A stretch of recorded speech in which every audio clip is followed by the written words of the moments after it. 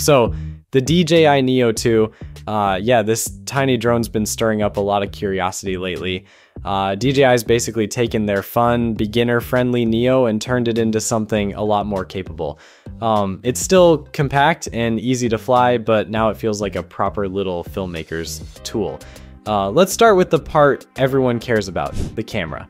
The Neo 2 reportedly jumps to a 1/1.3 inch sensor, which is a pretty big deal for a drone this size. It's the same sensor that DJI used in the Avata 2, which means sharper detail, better dynamic range, and cleaner low light shots. Some leaks even claim up to 13.5 stops of dynamic range, so you can expect smoother gradients and richer tones when shooting outdoors at sunrise or sunset. And the video capabilities, you're looking at 4K 60 FPS with 10-bit HDR and D-Log-M support. That's professional grade color flexibility packed into a palm-sized body. So even if you're color grading later, your footage won't fall apart. It's the kind of setup that makes casual vlog footage look cinematic. Now, stabilization. That's where DJI's clearly been listening to feedback. The first Neo had a simple one-axis gimbal, which meant your footage could wobble around a bit, but the Neo 2 steps it up with a two-axis mechanical gimbal, handling both tilt and roll, and layers rock-steady EIS on top of that. So even when you're cruising through wind or making quick pans, the video stays buttery smooth. And speaking of wind, DJI's tuned this drone for level 5 wind resistance, with a top speed of around 16 meters per second, or about 58 kilometers per hour. It's not just a calm day toy anymore, it's built to handle tougher conditions, but one of the biggest complaints about the first Neo was the noise. While its measured decibel level might be comparable to some other small drones, the specific high-frequency pitch is what makes it highly noticeable and irritating. Thankfully, the Neo 2's got redesigned propellers, and they're said to make it noticeably quieter and more efficient in flight. So you'll actually hear the ambient sounds around you, not just the buzzing. Now, here's something clever DJI's done. The battery sits on top of the drone this time. It's a small design change, but it helps with balance and accessibility. The new Intelligent Flight battery is rated around 1,600 mAh, slightly larger than before, which should give you up to 19 minutes of flight time in ideal conditions. Not groundbreaking, but definitely an improvement for a compact drone. And when it's time to recharge, you can use the two-way USB-C charging hub. It supports 18-watt PD charging, powers up 3 batteries in sequence, and even doubles as a power bank for your phone or controller. That's the kind of small convenience that makes a big difference when you're out shooting all day. The Neo 2 is also keeping DJI's signature ease of use features that made the first model so friendly, stuff like gesture and voice control, palm takeoff and landing, and of course the fun quick shot modes, follow, circle, droney, expanse, and more.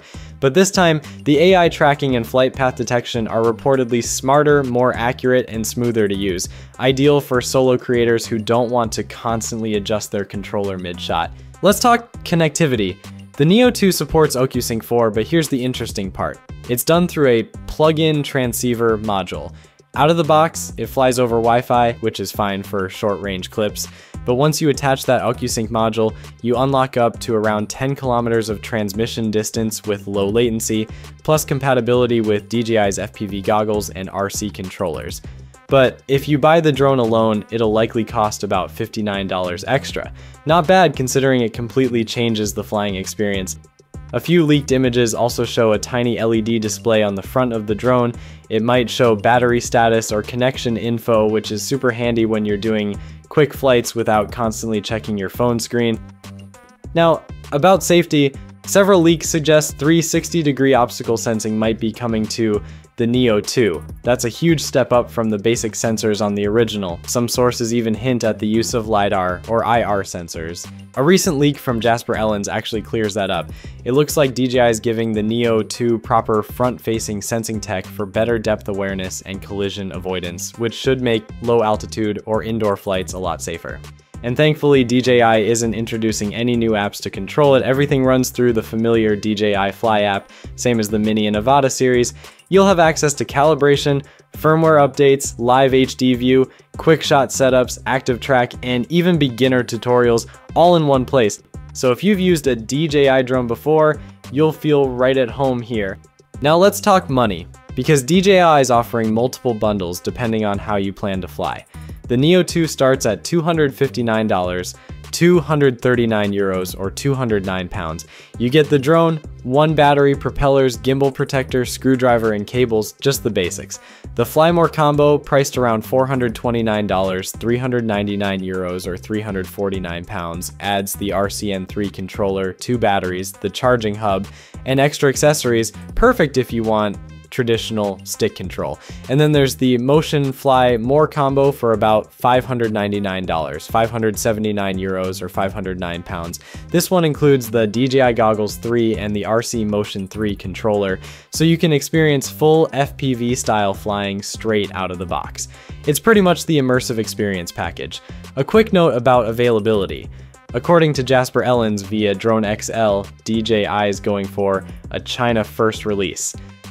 The global launch is reportedly planned for mid-November, around November 13th, but the initial rollout will focus on the Chinese market.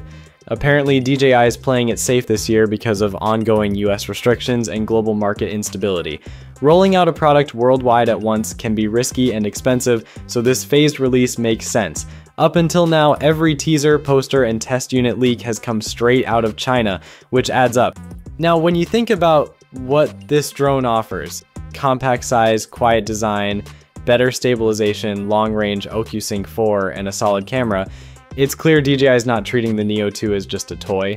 It's a small, smart, creator-ready drone that fits between the playful Spark days and the polished Mini series. Sure, there are still a few unknowns, like real-world flight time versus the claimed 19 minutes, how well the camera handles low light, and more.